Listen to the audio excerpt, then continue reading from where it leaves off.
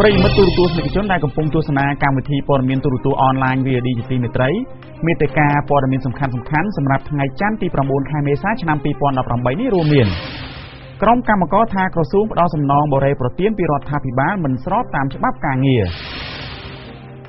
លោកសំរងស៊ីប្រាប់ពលរដ្ឋកុំឲ្យទៅបោះឆ្នោតតែបកកាន់អំណាចខ្សោយចំអករួមទាំងព័ត៌មានមួយចំនួនទៀតដែលផ្សាយជូនលោកនាងជាបន្តបន្ទាប់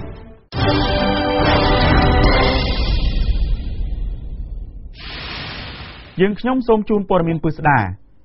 កម្មកររាប់រយនាក់បម្រើការងារនៅរោងចក្រមួយដែលថៅកែរត់ចោលបានផ្ទុះការតវ៉ាជាថ្មីទៀតនៅថ្ងៃនេះក្រោយឃើញសំណងរបស់រដ្ឋាភិបាលដែលផ្ដល់ជូនពួកគេមានតិចតួចពេកប៉ុន្តែមន្ត្រីក្រសួងការងារអះអាងថាសំណងដែលក្រសួងផ្ដល់ជូនកម្មកររោងចក្រនោះគឺស្របតាមច្បាប់ត្រឹមត្រូវហើយលោកខុតសុគន្ធរាយការណ៍ព័ត៌មាននេះក្រុមកម្មកររោងចក្រមួយស្ថិតក្នុងខណ្ឌមានជ័យរាជធានីភ្នំពេញដែលថៅកែរត់ចោលបានអះអាងថាក្រសួងការងារផ្ដល់សំណងជូនពួកគេមិនស្របតាមប្រសាសន៍លោកនាយករដ្ឋមន្ត្រីនិងខុសពីច្បាប់ស្តីពីការងារលោកនាយករដ្ឋមន្ត្រីហ៊ុនសែនកាលពីដើមខែមីនាបានប្រកាសផ្ដល់ថវិកា$4,57,000សម្រាប់ដោះស្រាយសំណងជូនក្រុមកម្មករជាង4,000នាក់ដែលបម្រើការងារនៅរោងចក្រចំនួន9បន្ទាប់ពីថៅកែនៃរោងចក្រទាំងនោះបានបិទទ្វារនិងរត់ចោលមិនទូទាត់ប្រាក់ឈ្នួលនិងប្រាក់អត្ថប្រយោជន៍ផ្សេងៗជូនកម្មករបម្រើការងារនៅរោងចក្រ Bino Apparel ស្ថិតក្នុងសង្កាត់ស្ទឹងមានជ័យអ្នកស្រីរឹមសៅរៀបប្រាប់ VOD នៅថ្ងៃនេះថាសំណងដែលក្រសួងផ្ដល់ជូនកម្មករនោះគឺមានចំនួនតិចតួចផ្ទុយពីច្បាប់និងផ្ទុយពីចំនួនប្រាក់ដែលពួកគាត់ត្រូវទទួលបានរដ្ឋបាលហ្នឹងគេបិទប្រកាសឲ្យកម្មករបើកលុយពីថ្ងៃ9ដល់ថ្ងៃ12ក្នុងម្នាក់បាន40 30បើកិច្ចការច្បាប់បើត្រឹម3ចំណុចអីក៏ខ្ញុំបាន3000អីដែរប៉ុន្តែខ្ញុំមិនចង់បានអីដល់ថ្នាក់ហ្នឹងទេព្រោះអីគាត់ថាបានសំរុំលើ40ហ្នឹងណាប៉ុន្តែថាសការរត់ចោលឲ្យកម្មករវាអត់មានចេះច្បាប់ទម្លាប់អីកម្មករល្ងងប៉ុន្តែថ្នាក់ដល់ឲ្យ40ថ្ងៃនេះដូចជាកម្មករហ្នឹងដូចជាថោកពេកកម្មករហ្នឹងមិនដែលស្គាល់លុយ30-40រៀលឲ្យច្បាប់ការងារធ្វើការធ្វើពី2ឆ្នាំវេលាអត់កំណត់មែនណាហើយអានេះពួកខ្ញុំធ្វើដល់9ឆ្នាំមន្ត្រីក្រសួងការងារនិងបណ្ដុះបណ្ដាលវិជ្ជាជីវៈអ្នកស្រីហ៊ុយផលីកាមានប្រសាសន៍ថាការផ្ដល់សំណងជូនកម្មករនៅរោងចក្រ Bino នោះគឺស្របតាមច្បាប់ហើយដោយថាករណីកម្មករទទួលបានសំណងតិចតួចនេះគឺដោយសារក្រុមកម្មករអនុវត្តលក្ខខណ្ឌការងារក្នុងកិច្ចសន្យាខ្លីពី3ទៅ6ខែនិយាយទៅពួកយើងអត់មានអីឆ្លើយតបគាត់ក្រៅពីយើងបានគិតគូរជាមួយនឹងអធិការរបស់គាត់ដែលត្រូវទទួលនឹងទេចាហើយបើសិនជាគាត់ថាគាត់មិនសុខចិត្តទេគាត់ចង់តវ៉ាអីយ៉ាងម៉េចអាហ្នឹងឲ្យគាត់ធ្វើតាមនីតិវិធីតែក្រុមប្រឹក្សាអាជ្ញាកណ្ដាលទៅអញ្ចឹងណាចា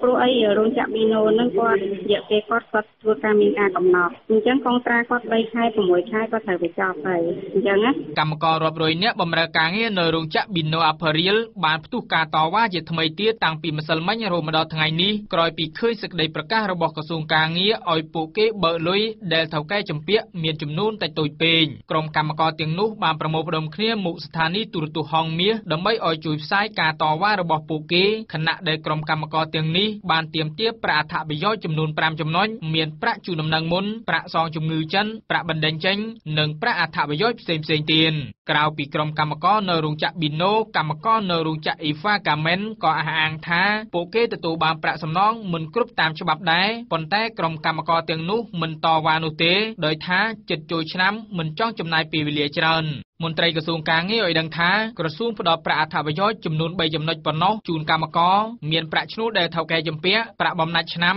និងសំណងសម្រាប់ការបណ្ដេញចេញដោយថាប្រាក់ដែលផ្ដល់ឲ្យកម្មករនោះជាប្រាក់បូរេប្រទានរបស់រដ្ឋាភិបាលមិនមែនជាប្រាក់របស់ថៅកែនោះទេប្រិយមិត្តទូរទស្សនិកជនជាទីមេត្រីយើងបន្តព័ត៌មានជាតិដោយផ្ដោតទៅលើបញ្ហានយោបាយវិញម្ដងក្នុងកិច្ចសម្ភារមួយកាលពីចុងសប្តាហ៍មុនអតីតប្រធានគណៈបកប្រឆាំងលោកសំរងស៊ីបានអំពាវនាវដល់ពលរដ្ឋខ្មែរក្នុងស្រុកកុំចេញទៅបោះឆ្នោតនៅខែកក្កដាខាងមុខដោយលោកហៅការបោះឆ្នោតនោះថាធ្វើឡើងដោយក្លែងបន្លំនិងរំលោភឆន្ទៈពលរដ្ឋប៉ុន្តែអ្នកនាំពាក្យបកកណ្ដាលអំណាចថាមានឬគ្មានអតីតបកប្រឆាំងចូលរួមក៏ដោយក៏ការបោះឆ្នោតនោះនៅតែប្រព្រឹត្តទៅធម្មតាហើយមានតែពលរដ្ឋទេដែលជាអ្នកសម្រេចជោគវាសនាប្រទេសជាតិពេជ្រចម្រុងរាយការណ៍ព័ត៌មាននេះ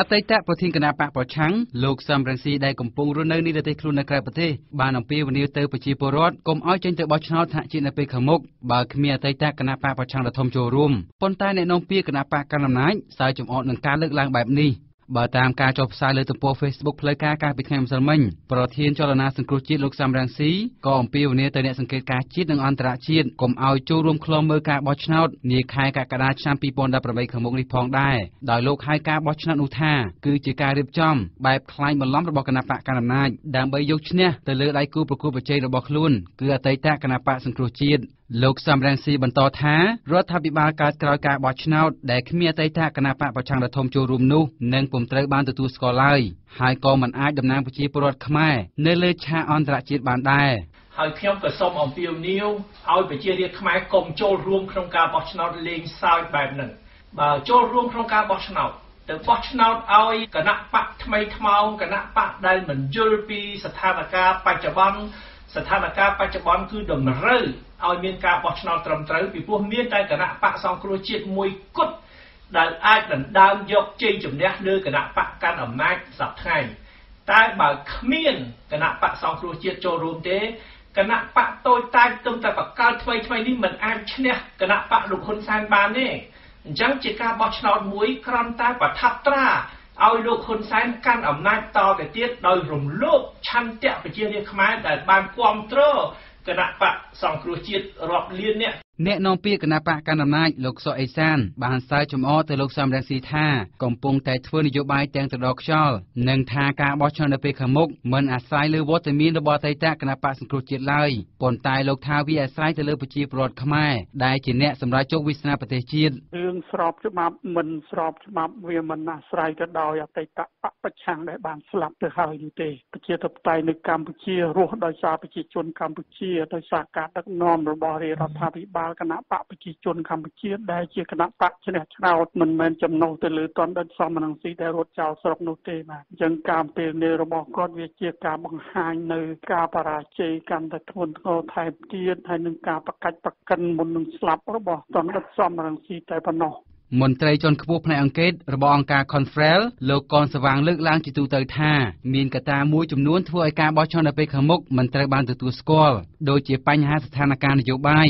បញ្ហាសេដ្ឋកិច្ចការរឹតបន្តឹងនៅអំឡុងពេលបោះឆ្នោតនិងការវិតម្លៃទៅលើការបោះឆ្នោតនោះពីសំណាក់អ្នកអង្កេតការណ៍ជាតិនិងអន្តរជាតិទៅចូលរួមឬមិនចូលរួមវាជាសិទ្ធិផ្ទាល់ខ្លួនរបស់លោកណាអត់មានបុគ្គលណាមួយដែលធ្វើការបង្ខំឬក៏ផ្ទះឬក៏គំរាមកំហែងដល់គាត់ទេតែគាត់ខ្ញុំចង់បង្ហាញពីកត្តាដែលវាកើតឡើងលើការទៅចូលរួមមួយឆ្នាំនេះមានកត្តាច្រើនគឺការសេដ្ឋកិច្ចកត្តានយោបាយកត្តានយោបាយនឹងចង់និយាយមិនវាអាចជាស្ថានភាពក្នុងការចូលរួមរបស់គណៈបកនយោបាយនឹងថាតើមានគណៈបកនយោបាយដែលគាត់ពេញចិត្តនឹងចូលរួមដែរឬទេណាសេរីភាពរបស់គាត់ក្នុងការចូលរួមនឹងវាបានអំណោយដល់គាត់ក្នុងការចូលដែរទេសម្រាប់ស្ថាប័នអន្តរជាតិសង្គមស៊ីវិលក៏ដោយគេមានគេហៅថាមូលដ្ឋានគ្រឹះនៅក្នុងការចូលរួមនៅក្នុងការមើលនិងក្នុងការវាយតម្លៃបើសិនជាគេវាយតម្លៃឬក៏ការមិនចូលរួមនោះមានន័យថាគេអាចមើលឃើញពីកត្តាណាមួយដែលវាមិនសមស្របបាទវាចំណុចនេះហើយរដ្ឋាភិបាលរបស់លោកនាយករដ្ឋមន្ត្រីហ៊ុនសែនត្រូវបានមជ្ឈដ្ឋានអន្តរជាតិរិះគន់ថាកំពុងតែគៀបសង្កត់លើគណៈបកប្រឆាំងអង្គការសង្គមស៊ីវិលនិងបណ្ដាញសារព័ត៌មានឯករាជ្យនៅមុនការបោះឆ្នោតសហគមន៍អន្តរជាតិនិងប្រទេសចំនួន45នៅក្រុមប្រឹក្សាសិទ្ធិមនុស្សអង្គការសហប្រជាជាតិក៏បានព្រមានមិនទទួលស្គាល់លទ្ធផលនៃការបោះឆ្នោតនេះបើសិនជាគ្មានការដោះលែងប្រធានអតីតគណៈបកប្រឆាំងលោកកឹមសុខានិងអ្នកទស្សនយោបាយផ្សេងទៀតព្រមទាំងអនុញ្ញាតឲ្យអតីតគណៈបកសង្គ្រោះជាតិបានចូលរួមការបោះឆ្នោតឡើងវិញប្រិយមិត្តទូរទស្សនិកជនជាទីមេត្រីយើងបន្តព័ត៌មានជាតិអំពីប្រតិកម្មរបស់កោជបនៅថ្ងៃនេះគណៈកម្មាធិការជាតិរៀបចំការបោះឆ្នោតហៅកាត់ថាកោជបប្រតិកម្មនឹងអ្នកដែលថាការបោះឆ្នោតនាខែកក្កដាខាងមុខនឹងមិនមានភាពស្របច្បាប់ដែលប្រតិកម្មនេះធ្វើឡើងបន្ទាប់ពីលោកសំរងស៊ីបានអំពាវនាវឲ្យពលរដ្ឋកុំទៅចូលរួមការបោះឆ្នោតបើគ្មានអតីតបកប្រឆាំងដ៏ធំចូលរួមកោជបអះអាងថាតាមច្បាប់នៃព្រះរាជាណាចក្រកម្ពុជាគ្មានមាត្រាណាមួយកំណត់ថាតើតែមានបកប្រឆាំងចូលរួមប្រកួតប្រជែងទើបការបោះឆ្នោតនោះមានភាពសេរីនិងត្រឹមត្រូវនោះឡើយកោជបក៏បានប្រមានផ្លូវច្បាប់ចំពោះអ្នកដែលកោជបចោទថាកំពុងរារាំងប្រជាពលរដ្ឋកុំឲ្យចេញទៅបោះឆ្នោតធ្វើឲ្យមានការភ័ន្តច្រឡំឬបាត់បង់ទំនុកចិត្តលើការបោះឆ្នោតឬបង្កការរំខានដល់ដំណើរការបោះឆ្នោតជាដើម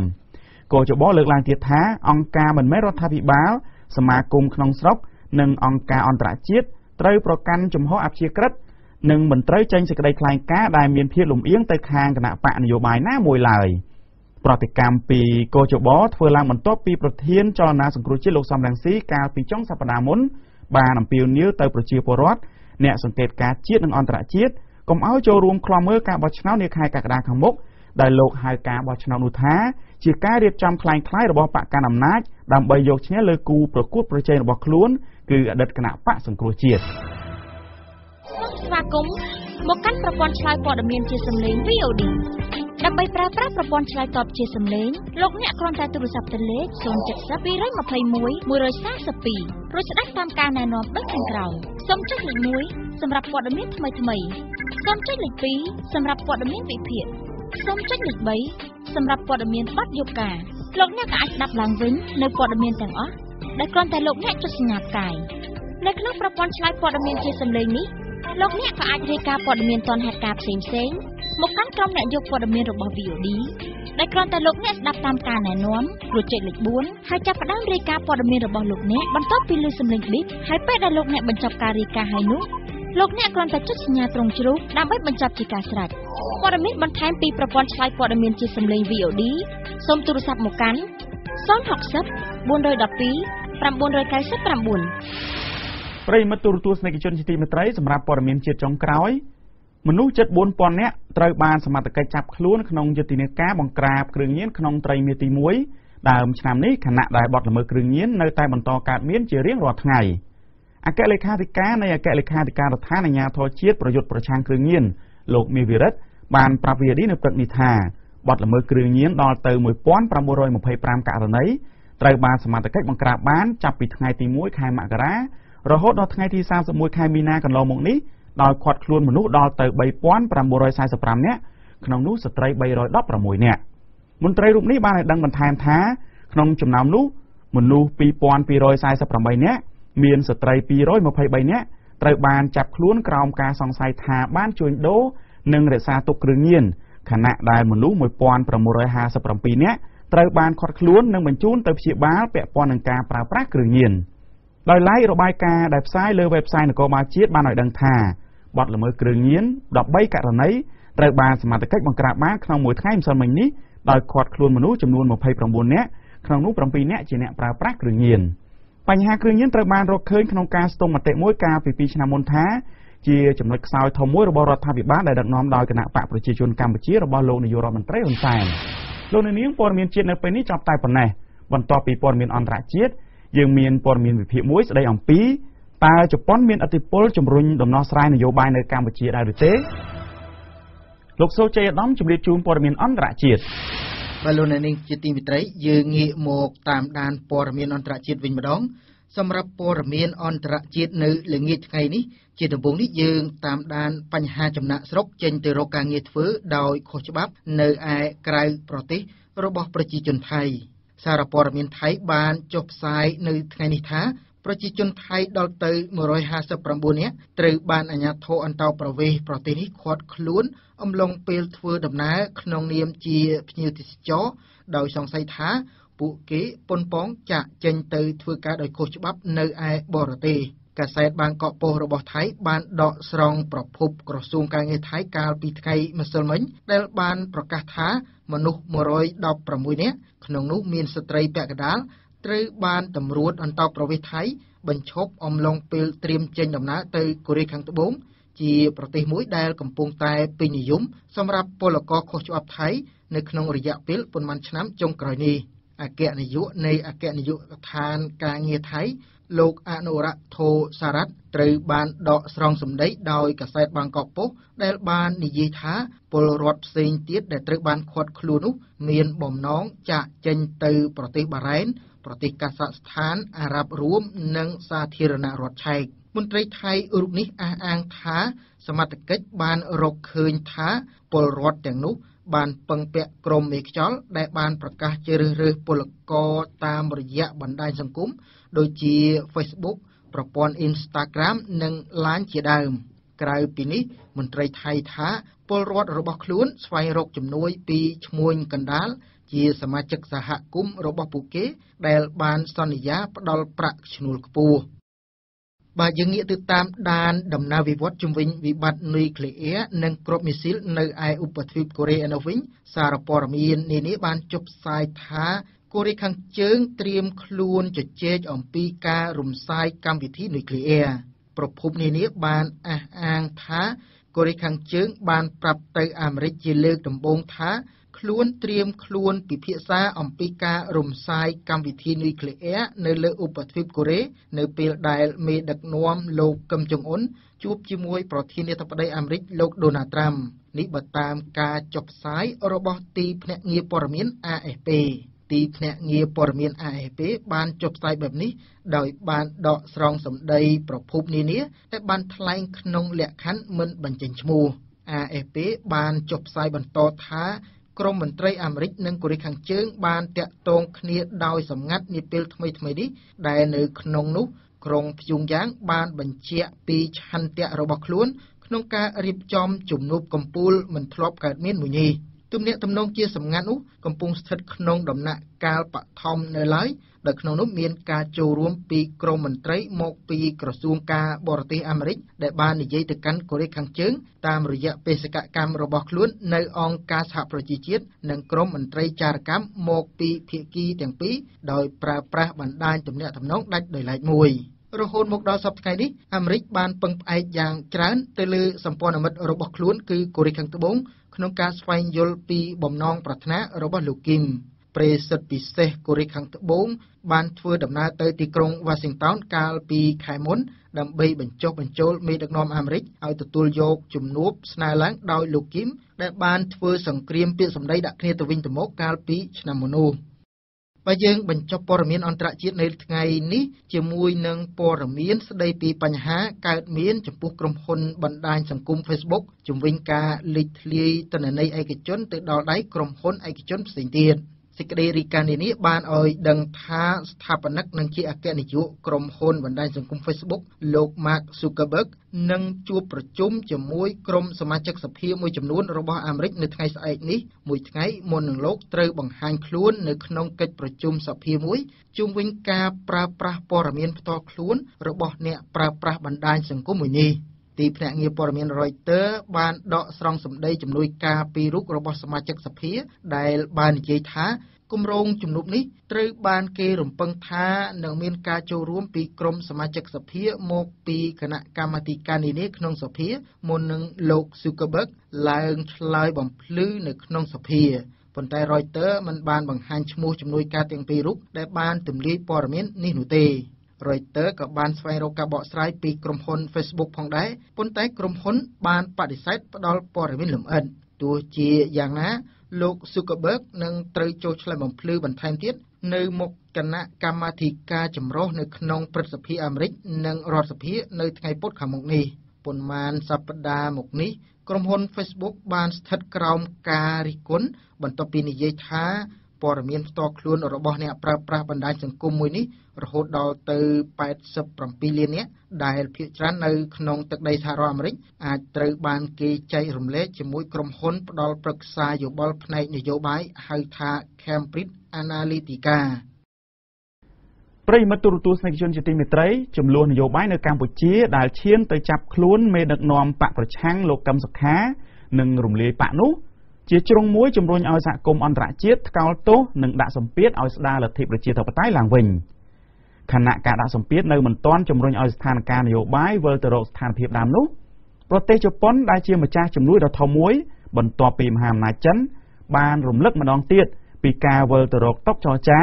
ដើម្បីឲ្យគណៈបក្សសង្គ្រោះជាតិបានចូលរួមបោះឆ្នោត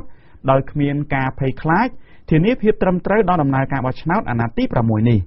តែមេដឹកនាំកម្ពុជាបានច្រានចោលតើជប៉ុនមានឥទ្ធិពលជំរុញដំណោះស្រាយនយោបាយនៅកម្ពុជាឬទេលោកញឹមសុខនរៀបរៀងបទវិភាគជូន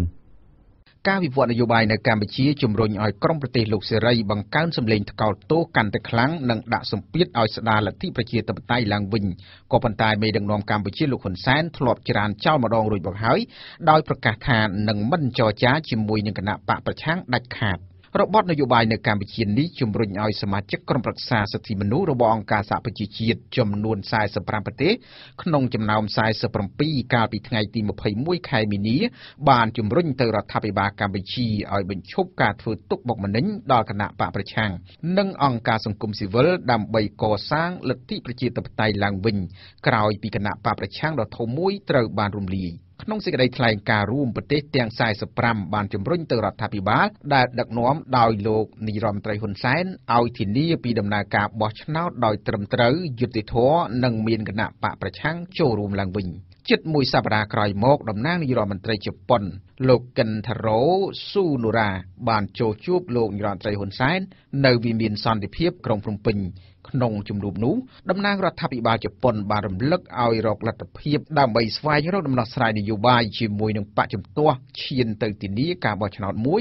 នៅពេលខាងមុខតាមយន្តការប្រជាធិបតេយ្យ2ថ្ងៃក្រោយមកលោកហ៊ុនសែនដែលកំពុងតែកាន់អំណាចបានប្រកាសបិទផ្លូវចរចាជាមួយនឹងបកប្រឆាំងដោយថាបើការចរចាណាមួយជាមួយនឹងបកប្រឆាំងលោកថាស្មើនឹងរំលោភសាលដីកាតុលាការហើយថារដ្ឋាភិបាលខ្លួនឯងជាអ្នកមានទោសតែថាការបោះឆ្នោតនឹងត្រូវធ្វើឡើងតាមការគ្រោងទុកនៅថ្ងៃទី29ខែកក្កដាឆ្នាំ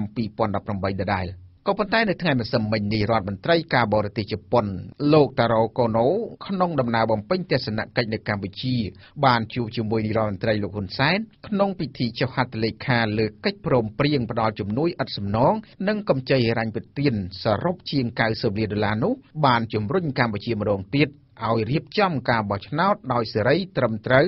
នៅពេលខាងមុខតាមសារព័ត៌មានជប៉ុនបានចុះផ្សាយថាលោកកូណូបានជំរុញទៅលោកហ៊ុនសែនថាការបោះឆ្នោតនៅពេលខាងមុខគួរតែឆ្លុះបញ្ចាំងឲ្យបានត្រឹមត្រូវពីឆន្ទៈរបស់ប្រជាពលរដ្ឋនិងថាជប៉ុននឹងបន្តតាមដានស្ថានភាពនយោបាយនៅកម្ពុជាដោយថាជប៉ុនជាមិត្តយូរអង្វែងជាមួយនឹងកម្ពុជានិងមិនចង់ឃើញប្រទេសមួយនេះប្រឈមមុខទៅនឹងការរិះគន់នោះឡើយតើជប៉ុនមានឥទ្ធិពលជំរុញដំណោះស្រាយនយោបាយនៅកម្ពុជាឬទេនាយកប្រតិបត្តិមជ្ឈមណ្ឌលប្រជាពលរដ្ឋដើម្បីអភិវឌ្ឍនិងសន្តិភាពលោកយ៉ងកំឯងវិភាគថាជប៉ុននៅតែមានឥទ្ធិពលលើរដ្ឋាភិបាលកម្ពុជាក្នុងការជំរុញឲ្យមានដំណោះស្រាយនយោបាយណាមួយធានាដល់ភាពត្រឹមត្រូវនៃការបោះឆ្នោតជ្រើសតាំងតំណាងរាស្ត្រនៅពេលខាងមុខដោយថាបើអ្នកនយោបាយខ្មែរនៅគិតពីបញ្ហាជាតិនោះលោកយ៉ងកំឯងបានរំលឹកថាជប៉ុនធ្លាប់បានជួយសម្របសម្រួលបញ្ចប់ចំនួនប្រដាប់អាវុធនៅកម្ពុជាជាច្រើនលើករួចមកហើយដោយជាកិច្ចព្រមព្រៀងសន្តិភាពទីក្រុងប៉ារីសការសម្របសម្រួលឲ្យមានការបោះឆ្នោតឆ្នាំ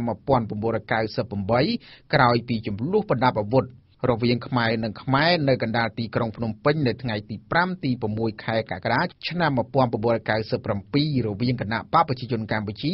និងគណៈបកហ្វុនស៊ីមប៉ិច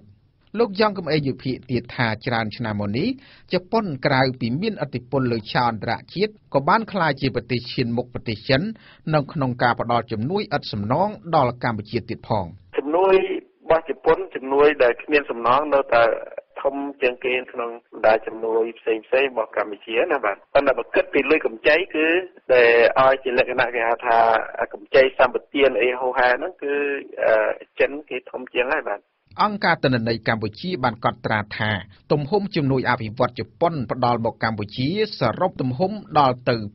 $2400 លានហើយនៅចន្លោះឆ្នាំ1993ដល់ឆ្នាំ2014ក្នុងនោះមានទាំងជំនួយឥតសំណងនិងកម្ចីឥណទានសម្បទានជាដើមបើតាមលោកយ៉ងកំឯងជប៉ុនក្រៅពីក្លាយជាម្ចាស់ជំនួយដ៏ធំមានឥទ្ធិពលលោកថាប្រទេសនេះក៏បានបង្កើនទំនាក់ទំនងពាណិជ្ជកម្មដ៏សំខាន់ជាមួយនឹងកម្ពុជាក្នុងរយៈពេលយូរអង្វែងទៀតផងនៅក្នុងការលើកកម្ពស់សេដ្ឋកិច្ចកម្ពុជានេះជប៉ុននៅតែមានសារៈសំខាន់បើពិតមែនតែជប៉ុនមិនជាអ្នកវិនិយោគធំជាងគេនៅកម្ពុជាក៏ដោយប៉ុន្តែក៏ជប៉ុននៅតែដើរតួនាទីសំខាន់នៅក្នុងនោះហើយយើងឃើញថាការដែលជប៉ុនមកលើនេះក៏បានប្រឹងប្រែងសន្យាថានៅឆ្នាំ2030នឹងដើម្បីឲ្យកម្ពុជានឹងក្លាយទៅជាប្រទេសដែលមានចំណូលមធ្យមនោះប្រធានក្រុមអ្នកវិភាគវ័យក្មេងលោកហងវិទូបានវិភាគប្រហាក់ប្រហែលដែរថាជប៉ុននៅតែមានឥទ្ធិពលលើរដ្ឋាភិបាលកម្ពុជាដោយថាការដែលជប៉ុនព្យាយាមជំរុញកម្ពុជាម្ដងហើយម្ដងទៀតឲ្យស្ដារលទ្ធិប្រជាធិបតេយ្យវិញនោះលោកថាទំនងជាជប៉ុនដឹងមុនថាខ្លួនកំពុង ពុងតែឈរនៅចំណុចណាហើយកម្ពុជាកំពុងត្រូវការអ្វីពិតប្រាកដពីជប៉ុននោះខ្ញុំឃើញថាជួសចង់មិនចង់ជប៉ុនដែលខ្ញុំបានលើកឡើងអំបញ្ញមិញថាជប៉ុនគឺមានអធិបុលទី2បន្ទាប់ពីចិនដូច្នេះជប៉ុនគេដឹងខ្លួនគេថាគេមានអធិបុលប៉ុណ្ណាអញ្ចឹងហើយបានជាម្ដងហើយម្ដងជប៉ុនតែងតែសុំជួបជាមួយកម្ពុជាហើយនឹងតែងតែក្រើនរំលឹកឲ្យកម្ពុជានឹងវិលទៅរកកិច្ចចរចាវិញបាទលោកហងវិទូបានវិភាគទៀតថាជប៉ុនប្រើភាសាការទូតបែបត្រជាក់ជាមួយនឹងរដ្ឋាភិបាលមិនប្រើភាសាថ្កោលទោសដោយសហភាពអឺរ៉ុបនិងសហរដ្ឋអាមេរិកដើម្បីជំរុញប្រជាធិបតេយ្យនៅកម្ពុជាទេលោកថាការដែលជប៉ុនរំលឹករដ្ឋាភិបាលម្ដងជាពីរដងឲ្យរដ្ឋាភិបាលកម្ពុជារៀបចំការបោះឆ្នោតមួយដោយសេរីត្រឹមត្រូវនិងយុត្តិធម៌នោះលោកថាអាចជាសារមួយជប៉ុនត្រូវការផ្សះផ្សាជាតិដ៏ពិតប្រាកដមួយដើម្បីការពារប្រយោជន៍អ្នកវិនិយោគរបស់គេនៅកម្ពុជាអ្នកវិភាគនយោបាយវ័យក្មេងរូបនេះរំលឹកថាអ្នកនយោបាយខ្មែរគួរតែចេះខ្មាស់ប្រទេសជិតខាងដោយថាគ្រាន់តែរកសេចក្តីសុខឲ្យជាតិរបស់ខ្លួនឯងសោះចាំបាច់ឲ្យពិភពលោកតម្រង់ផ្លូវឬក៏ចាប់ឲ្យជុលគ្នាទើបចេះនិយាយគ្នាដូចពីអតីតកាលនោះអ្វីដែលអាចធ្វើឲ្យខ្មែរអាចមកអង្គុយចរចានេះបានគឺមានតែមួយទេមានន័យថាគឺតលតអ្នកនយោបាយហ្នឹងគាត់មើលឃើញប្រយោជន៍រួមមានន័យថាប្រសិនបើគាត់ព្យាយាមនៅក្នុងការឆ្លោះគ្នាហើយគាត់មិនព្រមសម្បទានឲ្យគ្នាទៅវិញទៅមកទេគឺខ្ញុំយល់ឃើញថាវាអត់អាចទៅរួចទេព្រោះកិច្ចការងារនេះវាមិនមែនចាំបាច់ថាគេហ្នឹងមកប្រាប់យើងតែខ្មែរដឹងច្បាស់ជាងគេទៀតអញ្ចឹងមានន័យថាគណៈបកទាំងពីរវាអត់មានអីក្រៅតែពីគាត់ព្យាយាមនៅក្នុងការសម្របសម្រួលគ្នាទេយ៉ាងណាក៏ដោយអ្នកវិភាគថាថ្មីត្បិតតែជប៉ុនមានឥទ្ធិពលលើរដ្ឋាភិបាលក្នុងការជំរុញឲ្យស្ដារលទ្ធិប្រជាធិបតេយ្យក៏ដោយក៏ប៉ុន្តែថាការសម្រេចចិត្តស្ថិតនៅលើបកកណ្ដាលអំណាចរបស់កម្ពុជាថាតើពួកគេគិតពីប្រយោជន៍ជាតិកម្រិតណាប្រិយមិត្តទូរទស្សនិកជនជាទីមេត្រីមុននឹងបញ្ចប់កម្មវិធីព័ត៌មានខ្ញុំបាទសូមសង្ខេបជូនព្រឹត្តិការណ៍សំខាន់ៗឡើងវិញ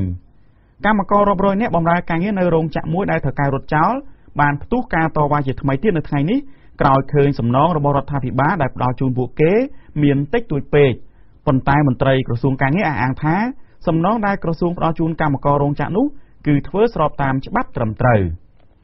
ក្នុងកិច្ចសម្ភាសន៍មួយកាលពីចុងសប្តាហ៍មុនអតីតប្រធានគណៈបកប្រឆាំងលោកសំរងស៊ីបានសុំពលរដ្ឋខ្មែរនៅក្នុងស្រុកកុំចេញទៅបោះឆ្នោតនាខែកក្កដាខាងមុខដោយលោកហៅការបោះឆ្នោតនោះថាធ្វើឡើងដោយក្លែងបន្លំនិងរំលោភឆន្ទៈពលរដ្ឋប៉ុន្តែអ្នកនាំពាក្យបកកណ្ដាលអំណាចថាគ្មានអតីតបកប្រឆាំងចូលរួមក៏ការបោះឆ្នោតនោះនៅតែប្រព្រឹត្តទៅធម្មតាហើយមានតែពលរដ្ឋទេជាអ្នកសម្រេចជោគវាសនាប្រទេសជាតិប្រិយមិត្តទូរទស្សនិកជនជាទីគោរពកម្មវិធីព័ត៌មានទូរទស្សន៍អនឡាញ VOD នៅពេលនេះចប់តែប៉ុណ្ណេះសូមអរគុណសូមជម្រាបលា